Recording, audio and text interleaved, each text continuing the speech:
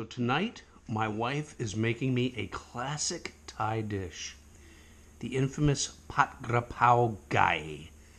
That is stir-fried chicken with Thai basil.